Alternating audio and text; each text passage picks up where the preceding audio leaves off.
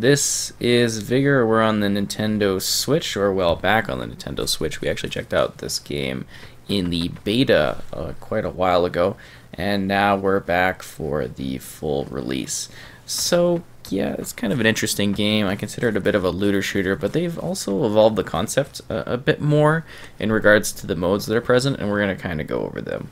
So this is our house. In the house, you're actually kind of upgrading this, and you do that over time. Keep in mind, for context, I've played a lot of this on Xbox, and yeah, it's kind of the gist of it. So we got our house here, and what you're doing is, over time, you're actually improving your house through this sort of upgrade system. That's the back end of the, the foregrounds of the combat. The background is that you're bringing in all of these items in order to improve your house.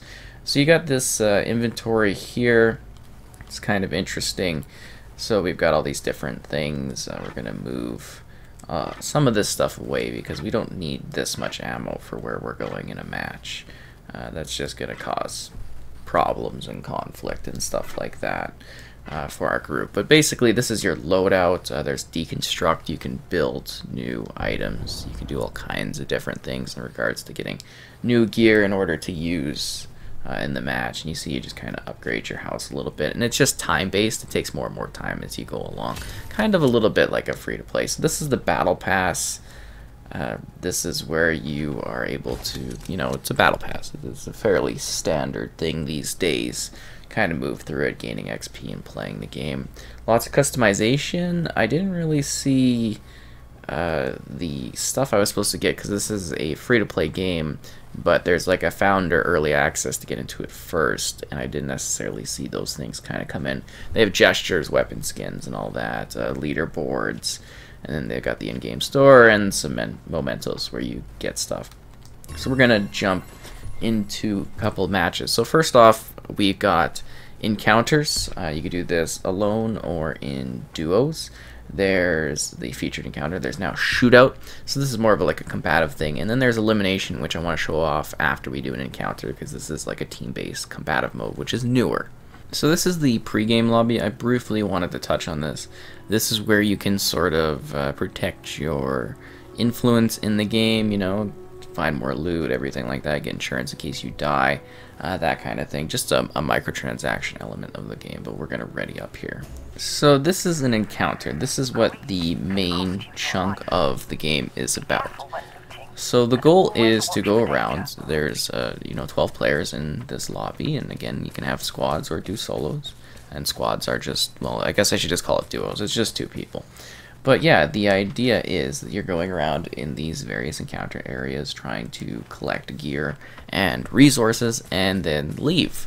So it's very interesting because it's one of the few games, or maybe one of the most unique games, in the sense that it's the only game I know of where you play, jump in, gather your stuff, and then just leave. The concept to me is very interesting because you go get enough stuff and be like, okay, I'm good with what I have, and now I'm out of here. And that's the gist of it. If you do stay around long enough, eventually there'll be an airdrop that falls from the sky, and everybody will kind of fight to go and get that. Just keep in mind that permadeath is a thing in this game, and yeah, that's kind of the gist of how that aspect of play works. You're just going around looking for things to scavenge, resources to collect because you want to increase and improve your house. You obviously have different weapon slots in regards to your classes and stuff, and you can switch between the two. I don't even know why I brought this. It was kind of a bad idea to do that because you could lose it, but you get the gist of what I'm saying. So on the Nintendo Switch, it's a bit rough. Visually, it looks like muddled soup and muddy soup, and it's kind of really ugly compared to what I'm used to on the Xbox. But I mean, that's kind of just going to happen with kind of bringing this game around. I mean, it is the full experience, which is kind of cool. I think with the Joy-Con, it's just a little bit rough for aiming and stuff in the game. It makes something that was a little bit difficult aiming-wise prior even more tough. And I will say, for those that were really kind of mentioning this back in the beta, it looks like they've added in motion controls. So that's kind of cool. Oh no. I have died because I was doing motion controls. That was stupid of me, but I wanted to show that off. So we'll jump into another encounter just so I can talk about it a bit more. Alright, so we're into another match here. I did get the white screen of death while I was looking at the battle pass, so that's interesting. So I talked about the controls briefly, so the motion control aspect, because I know, you know, a lot of people were asking about that, so that's now included, so that's good. But yeah, performance and stuff really isn't that great. Now, I recall in the beta, and this was a while ago, that it was actually, you know, visual aside, running kind of smoothly to a degree, and it's just kind of like, well, at least for a beta, and it's just kind of weird to see, you know, the current state of the experience being like this. How is this guy not dead yet? There we go. So we got to kill. And good thing he had some ammo, because yeah, would not have been great to get around and have to deal with no ammo. So yeah, in the game you can kind of hop, you can actually go all down and prone if you want to. A number of interesting mechanics. You can kind of bring up your map. You can create pings if you need to. There's in-game gesturing.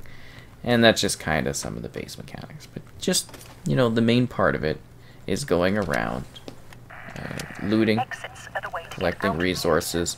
There's a couple of interesting things on the map too. Certain aspects of it that will assist your survival, such as like these comm towers. There's cool little safes that you can crack into. So there are actually a number of interesting little things that you might be able to find if you're looking around and just discovering things within the game. And I think they do a decent job in regards to the concept of the game, doing something a little bit different with the shooter idea. And I think it kind of fills a bit of a niche on the Switch in regards to there not really being, you know, a whole lot of shooter options on the platform. So that's kind of cool. We're just going to keep going around here. Now, again, I really like this game in regards to its visuals on Xbox. They had a really neat color palette in the game due to where this is set. And it's kind of like really drawn. Like it's kind of just completely erased almost in terms of the color palette, or it's just really dragged down. It's not as vibrant as I'm used to. And I mean, it's just kind of the territory of being on the Switch, right? That's just kind of how it is.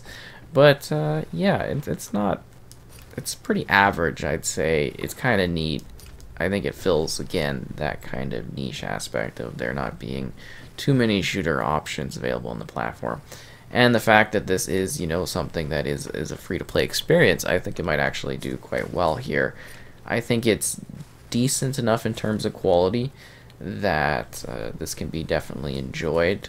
I think it has some aspects that are fun. I wish the performance was a little bit cleaner, and I wish the gunplay was a little bit tighter. But I mean, they do give you quite a few options in regards. Did I just die on here on the other map? I'm just totally losing it. They do give you a good number of options in regards to tweaking the visual, well, not the visuals, but the movement settings, the sensitivity of the weapons. They do have a good selection of maps present. I definitely have always been impressed by their map selection. It's solid for what this is. And now that there's some extra modes, I think that adds a little even more value to what the experience is. And I think it's a good idea at this point to want to head out of the match, because I've collected some loot, and I want to show off that other mode. So we look on the map, we see, oh look, there is a position we can leave at the top there if we go this way. And then you kind of leave to the exit at the ends of the map, and you wait a little bit of time, and then you can leave. So you have to wait a little bit of time just in case somebody's chasing you down so you can finish them off. Kind of really plays into the airdrop area, because once you get that airdrop that I was talking about earlier, you have to exit with it too. So there's going to be people chasing you down, and then they kind of make it a little bit too easy to know where the person is, because you kind of just like almost wait and let someone else get it, do all the work, and just kill them at the finish line. So that's a little bit, but I mean, that's part of the gamble you take when you're doing this sort of thing. But it's just so neat that you can just walk away, you know, just be like, I got my stuff, I'm done here, I don't need to fight for the airdrop today. I got the resources I needed, and I'm just going to exit. And I think that is gonna start, yeah, okay, there we go. so it's rolling. And we gotta chill out, watch, and make sure nobody's coming, and then we'll be out of here with all the loot and the resources that we collected over the match. So this is what I would call their direct sort of PvP, you know, it's their deathmatch type thing. We're split on teams, and we're battling it out. I did also forget to mention that, you know, I have my face on a bag on the Xbox version, which is kind of hilarious because I was part of the launch squad on that one. It's kind of a little bit funny thing that I like to mention whenever I play Vigor, and I forgot to do so right off the bat. So yeah, it's just quick round-based action. Yes, I see those guys, but I'm not in a good position to fight back right now. And this is just like a good mode for, I guess, practicing your shooting, just doing some PvP action. It's just fast-paced combat. I don't think it necessarily fits into what the style of the game is, but it's all right for what it is. I mean, it's neat. Usually there's full 5-player squads, but I guess we didn't get that many people on this one. And it's just like a series of different little map locations that they've carved out of this area. It is a neat addition, though. I think it is something that is, you know, kind of good for increasing the package's value, just adding some different things to it. Oh, yeah, I'm dead. But yeah, the gunplay in the game, in my opinion, just really kind of hurts in this. I do like the sense that, you know, there's like a greater emphasis on those bullets mattering and taking you out, but the guns also are kind of like a little bit difficult to use, especially more with the Joy-Con. So this is the objective phase. Kind of interesting, but yeah, the timers are just kind of quick. Oh, it's like we got them. And we'll do just, I think, a few rounds just to kind of show off what this is. You get the gist of it. Different loadouts, different weapons all the time. I'd say this is almost like a perfect kind of learning mode, as to say. I kind of briefly touched on that, but just for getting a handle on the guns before you actually go in and, you know, battle other people, I think that idea is kind of good for this. So, Vigor, it's an interesting game. I think, you know, as a free-to-play, it's kind of definitely worth taking a look at to see if you like it or not. It's definitely got some neat, you know, moments to it. They've added some modes to kind of expand the value. And it's got, like, just that interesting concept of, oh, we got each other, it looks like. That interesting concept of going in, gathering your loot, leaving, maybe fighting for an airdrop. If you don't leave in time from the airdrop, I don't know if I mentioned this, but, like, gas will come in and it'll kind of force you out. But it's just like a very strangely laid back, but, you know, obviously intense sort of game in that regard. It almost plays a little bit on the Battle Royale style of gameplay that's popular these days, but I think it is a little bit different from that. And it definitely also, I don't know if you might be familiar with DayZ, it's kind of a little bit more of a refined version of that in regards to the game mechanics. Just in the fact that you can, like, climb things and everything. You know, that's a little bit of what I make that comparison to, because I play a lot of DayZ, right, to cover it. And that's the gist of it, but, oh, jeez. Yeah, the gunplay in this. And again, there's no reason I should have finished that person off. Did I get shot in the back? Oh, yeah, okay. Or did they get me? It's just weird. We'll do one more round, and then we'll kind of call it at that point, because I think that's a good showcase of what the game is, you know, across the modes. And it's just, it's the game, you know, it's the full experience. It just toned down a little bit in terms of the visuals, and it's got some performance hiccups that they could clean up over time, possibly, I suppose.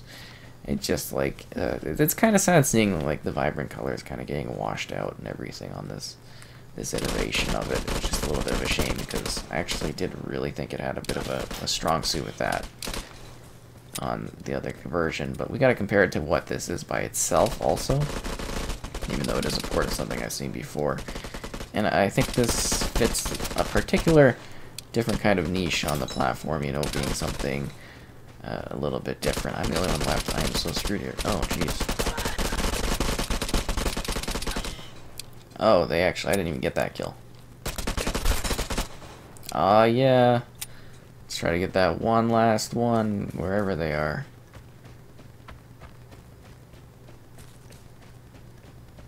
I don't know if they're back here, or maybe they're in the middle of the map. I have a weird situation to be in. Oh, there they are. Let's try and see if I can sneak up on them, but they're pretty far away and there's only like 16 seconds left.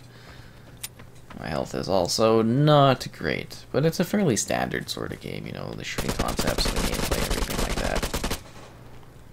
Oh. Just really awkward at times.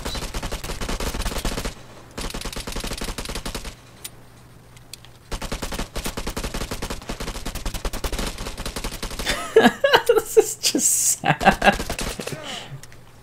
What? Oh, I'm out of ammo on that. Oh no.